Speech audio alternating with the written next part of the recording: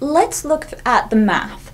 So using the Schrodinger equation to actually plug in the different values of potential to understand the math, the differential equations we're going to get for inside and outside the well. So in the infinite well sense, we only really had to worry about inside the well. So when I talk about inside the well, I mean here, outside the well, here, and there. So in the case of inside the well, we plug in v equals 0, the potential term drops out, and we're left with this equation. That's actually the same differential equation that we in fact had for the infinite well. So this is important. There's already videos that go through how do we solve this differential equation for the infinite well. You get sine and cosine or complex exponentials, however you want to write it. And the key is same equation, same solution. And that's why, again, these solutions look really similar. Same differential equation, same functional form. So now what we have to focus on is actually what's happening outside the well, so these two regions. So now this potential term doesn't go away. The good news is it's not a function of x, it's a constant. And the key is that we're not talking about all values of x, we're only talking about a certain region of x now.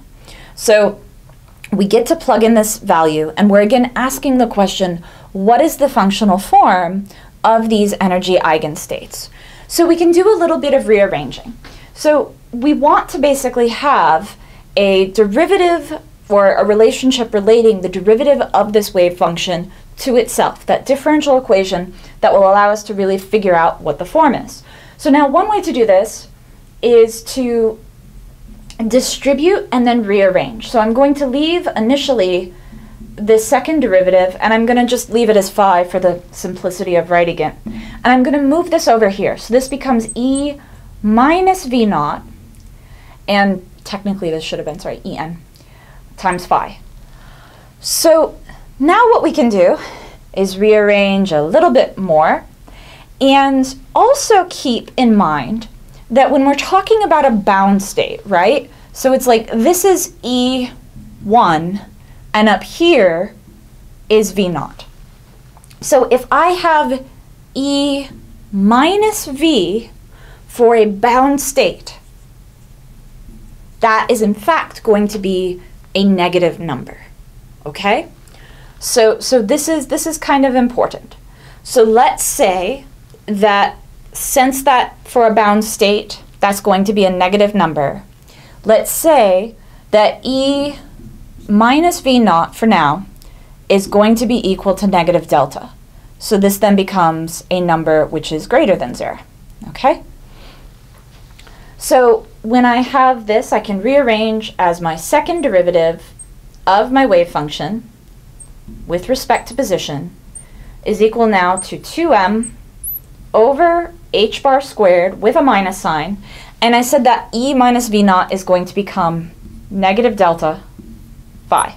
So the reason I explicitly did this substitution right now is that you're able to see that, oh, in fact, I have a negative number here, right? Negative times a positive number and a negative there. So those cancel.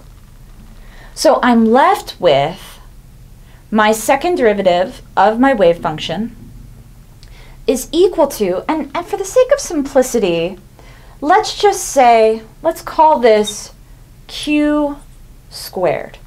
So now the key is when I call it q squared, that kind of implies that it's a positive number. And that's going to work because m is a positive number, h bar is a positive number, and we've said that delta for the bound states, which is what we're doing right now, is a positive number. Cool.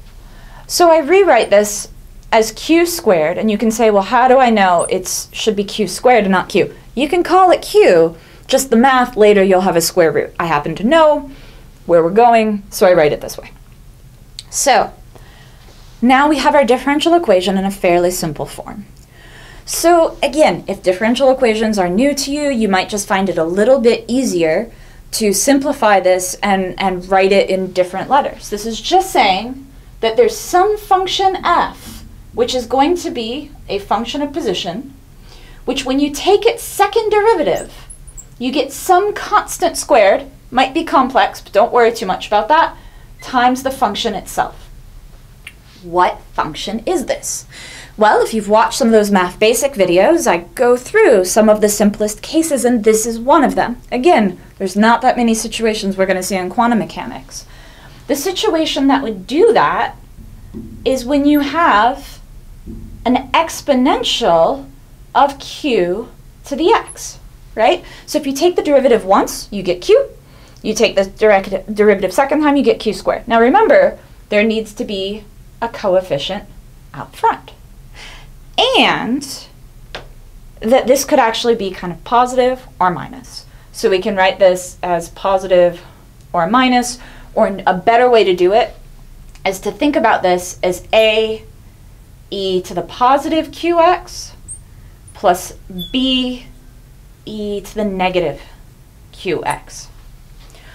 And if you think, oh, that becomes sine and cosine. No, it doesn't. These are real. They're not complex, right? That there's no reason to believe that when you square q, you get a negative number, right? So again, you should always think, oh, maybe it's complex.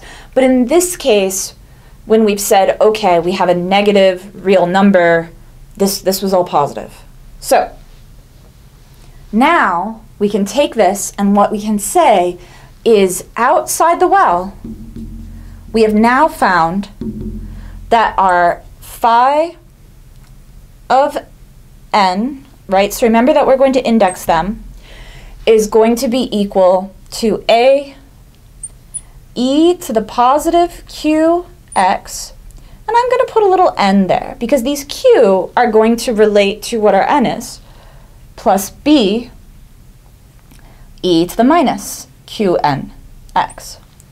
So the key is that we also know what q is actually, right? So q is going to be equal to the square root, and I'll write this out a little bit. So we have 2m over h bar squared, and then we had that delta. But remember that delta, or negative delta, so negative delta was this. So delta is just the inverse of that, is v naught minus e. So how does this become qn? Well, keep in mind that our energies are going to be quantized. So our qn up here is this complicated thing, and we get quantized possibilities for q because we expect that our energies are going to be quantized. So we are not done yet. I'm going to stop this video right now based on just the amount of space left on the board. But the key is to always remember we are plugging in a specific value for v. From this differential equation, we can simplify it just to see more clearly what the functional form of the answer is. Because it's a second-order differential equation, i.e. there's a second derivative, I know that we actually need two separate solutions. The one is positive, the other one is negative. So I have those here. So right now, we still don't know what A and B is. And we don't yet have the relationship for how this is quantized. We're not done. What haven't we used yet? We haven't used the boundary conditions. So this is just for the outside. On the inside, we have a different differential equation defining what those solutions look like, and then we have to combine this all together. So a separate video will go through the boundary conditions and how we combine this, but this is a much harder problem in the end than the infinite well was. But in the infinite well, we also solved the differential equation, we also used boundary conditions, but those things were a lot simpler and things became zero. They're not going to become zero now. So keep watching the series of videos to see more of how this math